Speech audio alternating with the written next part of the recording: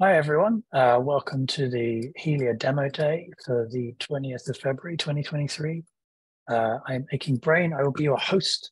We're going to go through what's new since the last demo day. Well, a brief overview of what Helia is, what's new, what's coming next, and then we'll have some time for Q&A. So I am going to start sharing my screen.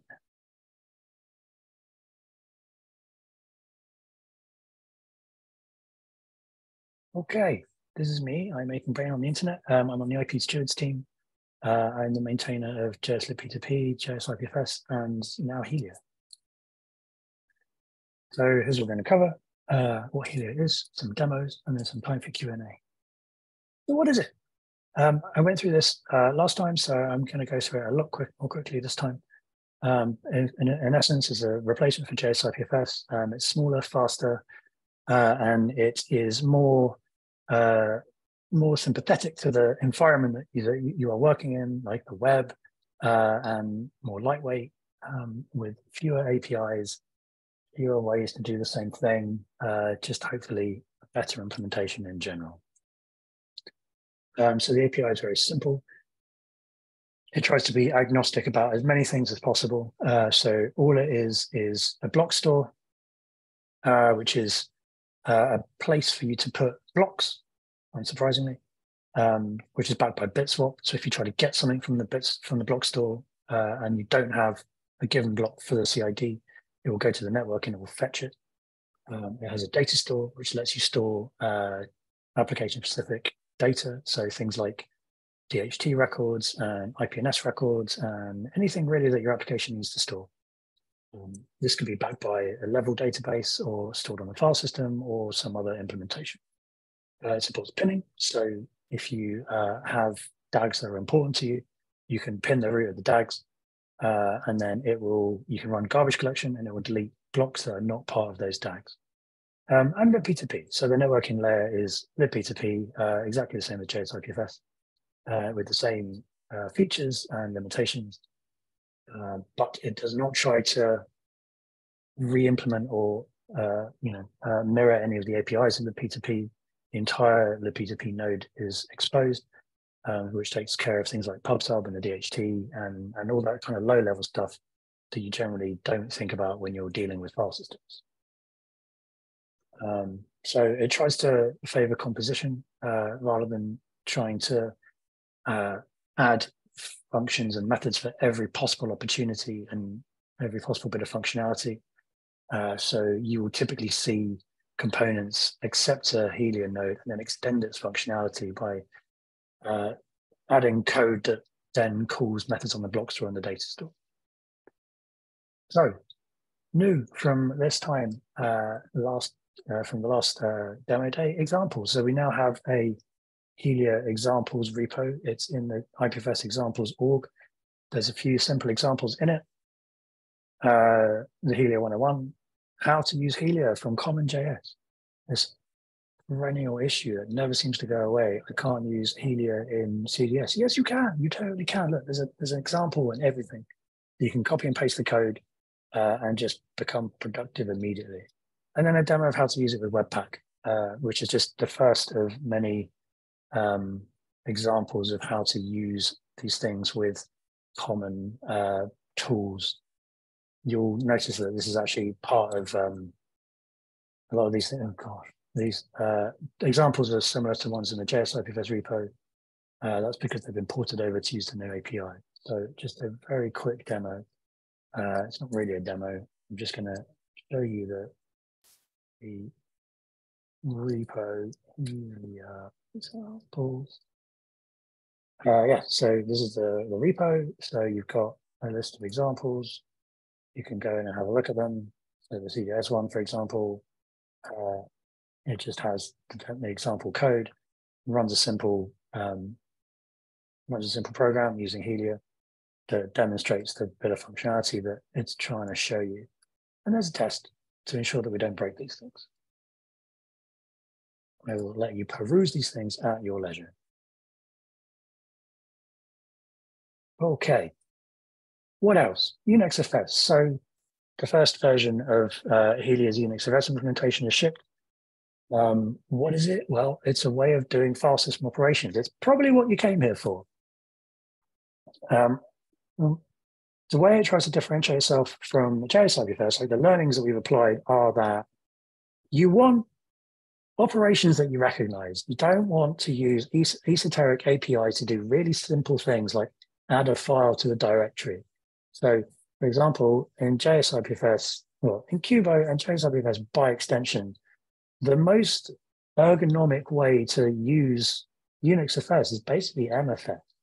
So the MFS is a set of commands that you can use to operate on a single DAG and do things like add directories and add files of those directories and that kind of thing, which then all trickles up to a root CID that's stored in a known location in the data store. And that changes all the time. Which is like way more information than you need when all you really want to do is add a file to a directory. So what a lot of people end up doing is they drop down to the object API, and then you're deep into like DAG nodes and DAG links and all this kind of stuff, which has got nothing to do with adding a file to a directory. So the API of Helia's UnixFS implementation very much tries to give you the kind of primitives that you would expect. It's not opinionated about how to import a DAG. So Kubo and JS IPFS by extension has this add method that accepts all kinds of input and transforms it into a stream of files and folders, all this kind of thing, which a lot of people find a little hard to use and so on and so forth. So UnixFS is like Helia's UnixFS implementation doesn't really try too hard to get you to import content in certain ways. So you can use the importer, UnixFS importer, or you can use some of these other implementations of UnixFS that are springing up, like the IPLD UnixFS implementation, which is a different implementation that kind of focuses on web streams and this kind of thing. It doesn't have all the features that the IPFS UnixFS implementation has. It doesn't support sharding, for example. It doesn't support metadata. Maybe these things are important to you. Maybe having just a smaller, implementation is important. And in which case, Helia doesn't stand in your way. As long as you can get the blocks into the block store, it's happy. So a quick demo, a very quick demo. Change my screen.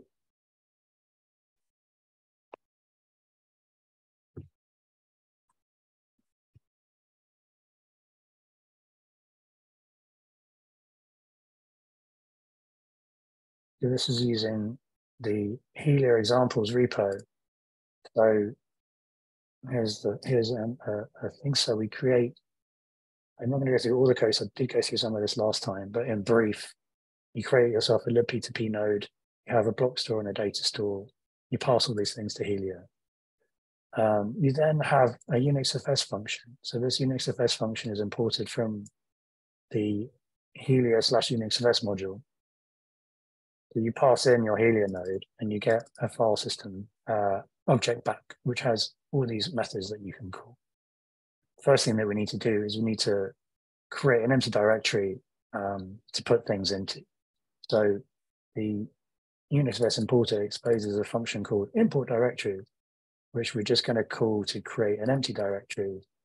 And we're going to print the CID out. We're going to turn it into a v0 CID because for reasons that will become apparent shortly. So if I just run my my code, you see, oh look, it's the old QM, the empty CID. That's great. What do we do with it? Okay, so what I'm going to do is I'm going to take the empty dir CID and I'm going to make a directory inside it called bar, and that's going to give me a new CID. And then once I've got that CID, I'm just going to list the contents of this new CID.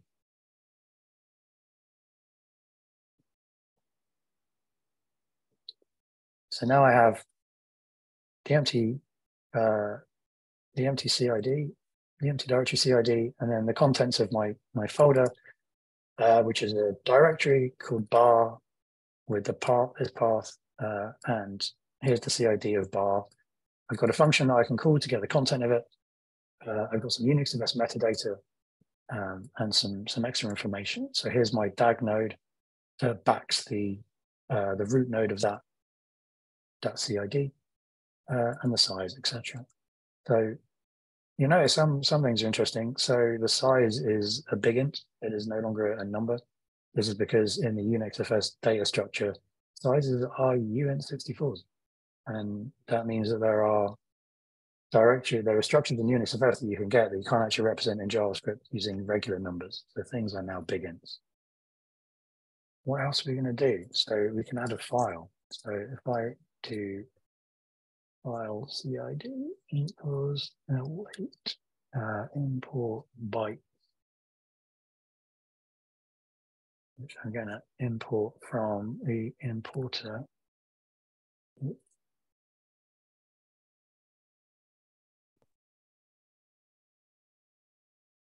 Create some bytes, uint, array from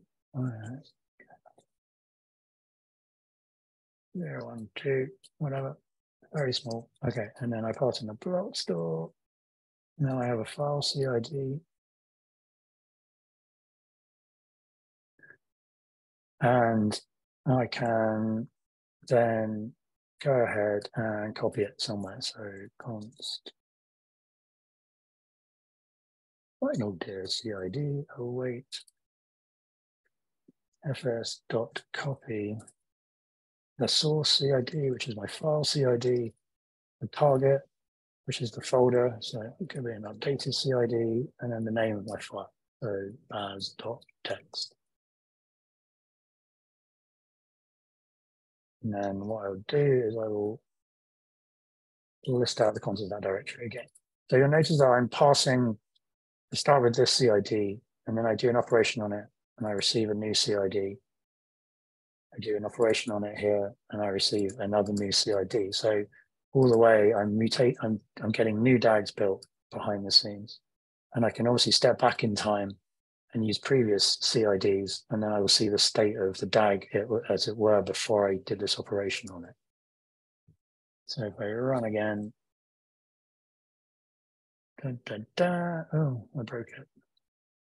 Bad path. No, wait, I need to block time. I don't know. No, I didn't.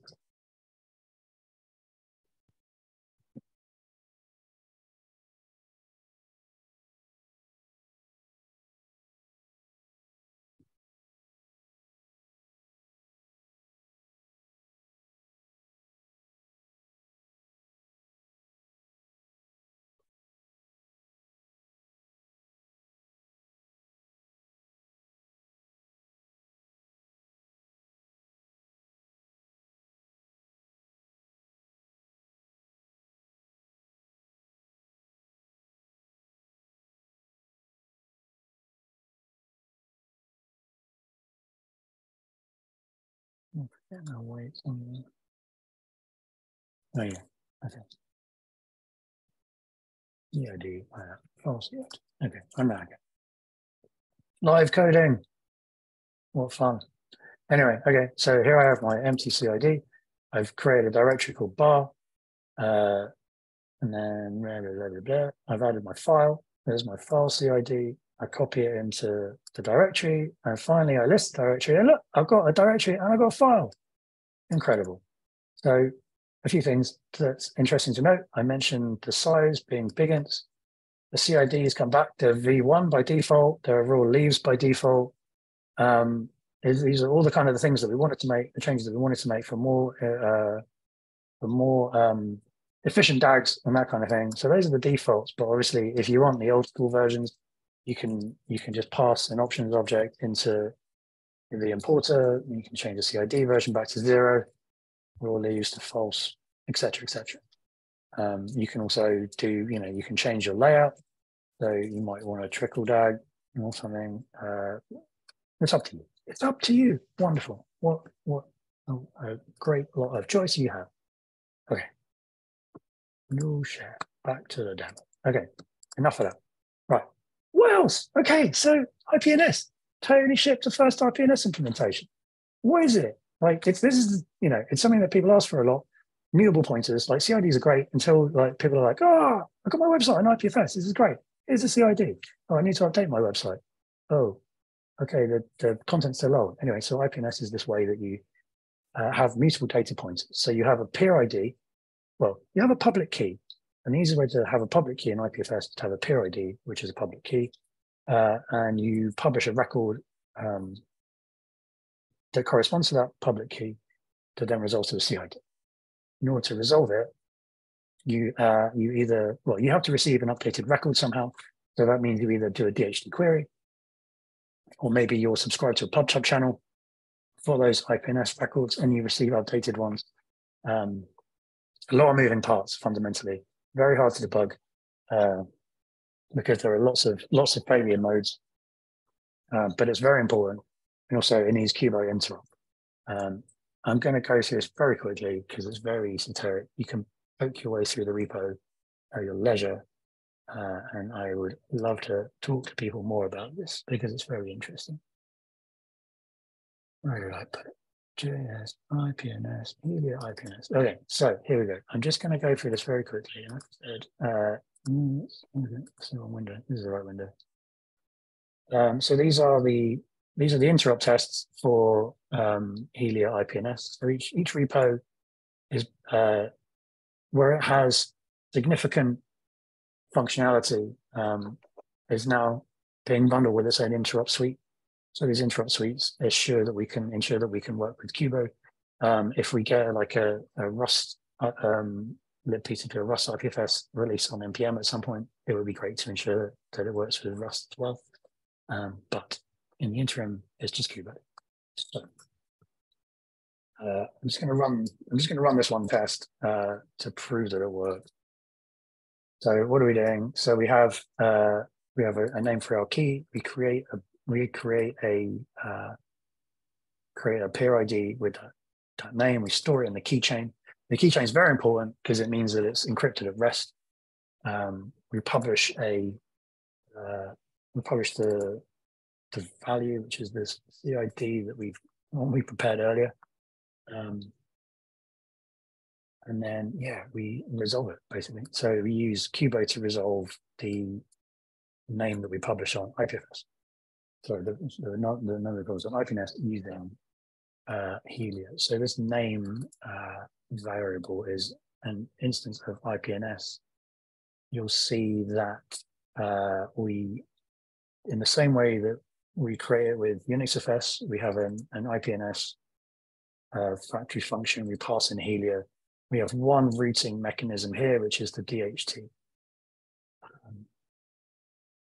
What else? So in order to configure Helia to validate and select records properly, we need to pass in the IPNS validator and IPNS selector. The reason it's like this is because maybe you don't need IPNS at all. And if you don't, why are you bundling all this code with all these extra dependencies? If you do need it, you need to configure a validator and a selector for IPNS. So here we go. So create a node, create a peer ID, publish a thing, and then use Kubo to resolve it, and then assert that what we get back from Kubo is what we publish in the first place. Okay. Run a test, build a thing. These ones are always lots of fun to run with the DHT versions because you need to ensure that all of your, you need to ensure that the node that you're publishing to is the one you think is going to get the record. Oh, look, it works. Amazing. Does it work in the browser? Let's see. Yes, incredible. IPNS, amazing.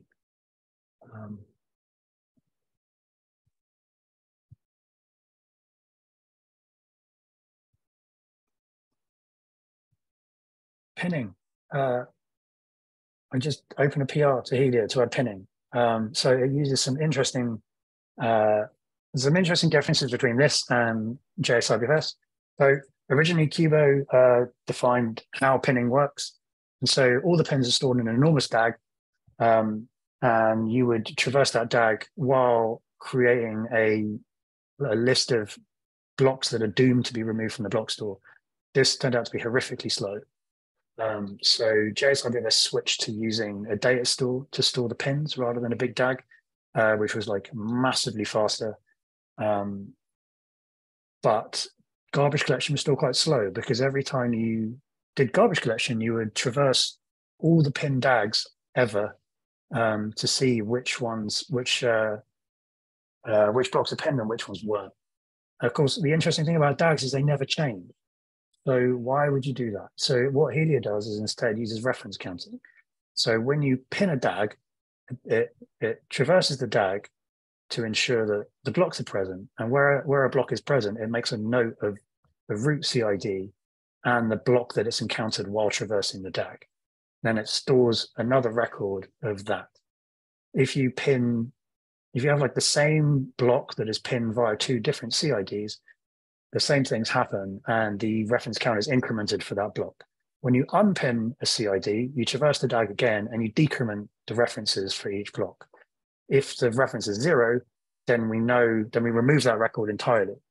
And then when we come to do garbage collection, we just need to go through the data store and look at which blocks have references, like any references to pin CIDs. And then if they don't, we just delete them.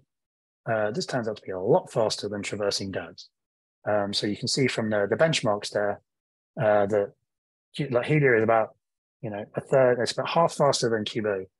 And then, so half faster than JS IPFS, and then 3 times faster than Kubo doing the same pinning operations, pinning and GC operation, which is quite fun. It says demo, but lol, I'm not really going to demo this because it's very easy to do it. But this issue has all the discussion. And then this PR here, number 36, has the actual implementation and the benchmark suite. So I would invite you to have a look at that at your leisure. What's next? Docs, more examples, other file systems, maybe. Definitely trying to make things more approachable. So I think with the pinning API, that kind of settles the API for Helia. I'm not convinced it needs any other methods at all. I think all our functionality would just be modules that extend it, a la UnixFS and IPNS. So I think it's safe to start documenting it in a way that is approachable, because I don't think the API of Helia itself is going to change that much. Everything else, I think, will be experimentation on top of it rather than changing the core of it. But yeah, so we need more of the examples porting and this kind of thing. So trying to pull some of these these points where people can get involved into actionable issues on the Helia repo is going to be the priority for the next week or so. Yeah. Here endeth the demo. This is now for the Q&A. Anyone got any questions?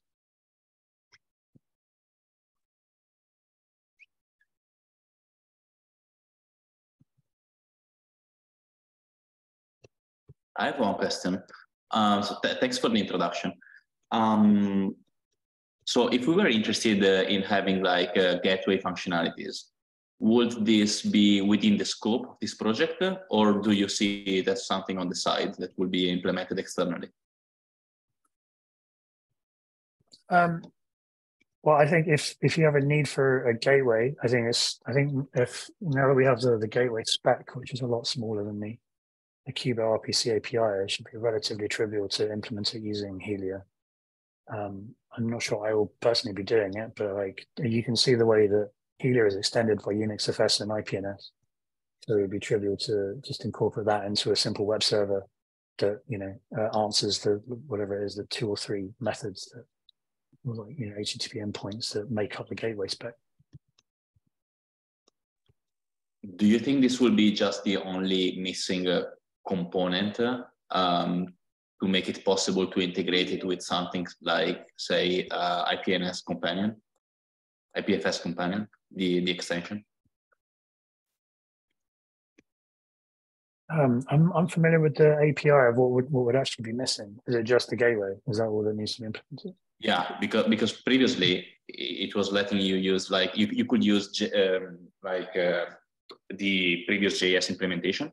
But since it didn't support gateways, it basically was very limited. So you couldn't really use it. You could run a node, but you couldn't really use it to resolve anything within the browser context. Right. Yeah. I mean, it sounds like it'd be pretty simple to implement that. Thanks. Yeah. Thanks, Thomas. And if that's something you're interested in, I don't know if you have interest in contributing.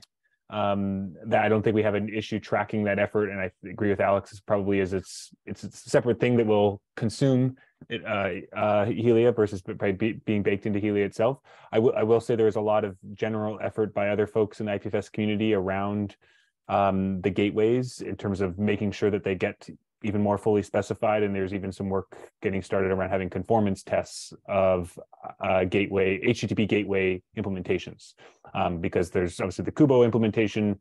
We've been on the Kubo side in Go, we've been extracting some of that logic out into a general library so that others can make their own gateway implementations.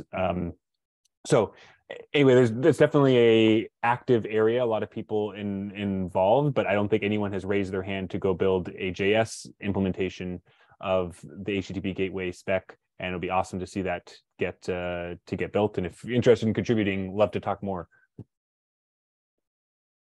Thanks for asking.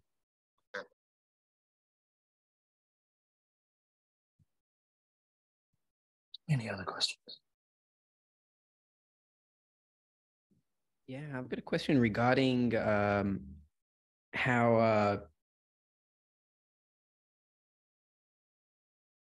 the IPNS resolution. So IPNS resolution, right? You pass in a router, right? You can pick the DHT. Can you do pub sub resolution at this point? Yep. If you look in the IPNS repo, you'll see in the interrupt suite, there's both DHT and pub sub resolutions. And of course, you can use both at the same time as well. Just for the test perspective, it's easier to split them into two things. So you'd be sure which one's broken and which one's working. But yeah, for sure, you can configure both. I see. Okay. And in terms of like observability, what kind of like what kind of observability features do you get with the with these kinds of operations? Because the DHT lookups, it's not like this yes or no type operation, right? It has to like traverse the DHT and maybe connect to new peers along the way. How can you like know what's actually going on if you're trying to resolve some problems or you're not sure what's going on under the hood? So these the IPNS APIs have the first kind of like set of on progress events. So I'm just going to share and I'll show you what I'm talking about. So could you zoom in a little bit? Does that help? I'll make the window a bit smaller. Does that? Oh yeah, that's a bit better. Yeah. So IPNS has these progress events. So you can pass in an on-progress handler that receives events. And the events are these informational things. And you get a context object, a detail object on the event itself. The individual routers also have their own events. So you'll see DHT query events appear, DHT errors. For pub sub, you'll see publish, subscribe, and error events. So you basically get all sorts of errors. All sorts of maybe all sorts of errors. Hopefully, you get all sorts of success messages. But you'll see all sorts of progress events, which you can use to kind of diagnose problems with resolution. Thank you.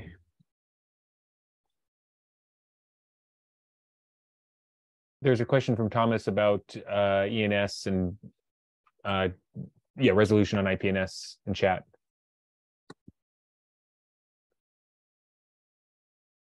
DNS link, yes. So yeah, DNS link resolution is also supported via the resolve DNS function on. Who did it? Let me show you.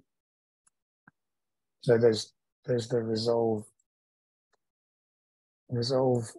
function on the IPNS object, which will use all the different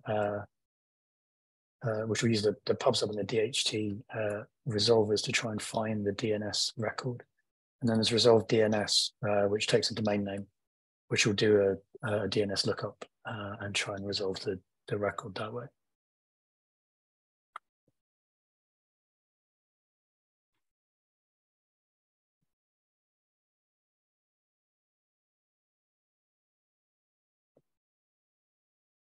Like I intentionally split resolve and resolve DNS because they're completely different.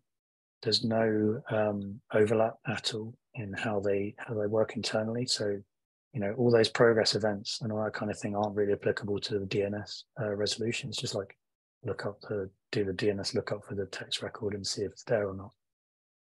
So it didn't make sense to try and, you know, fit the round peg into the square hole of how resolution normally works.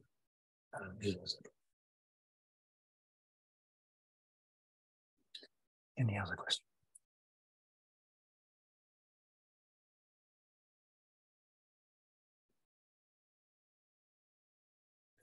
Okay. With that, I think we are a little over time. Oh, I have a question. Okay. What's your password? I don't know. Okay, I'm going to stop recording now. But thank you for coming, everyone. This has been the Helia demo day for February the 20th, 2023. I'll see you all in the next one. Okay, bye.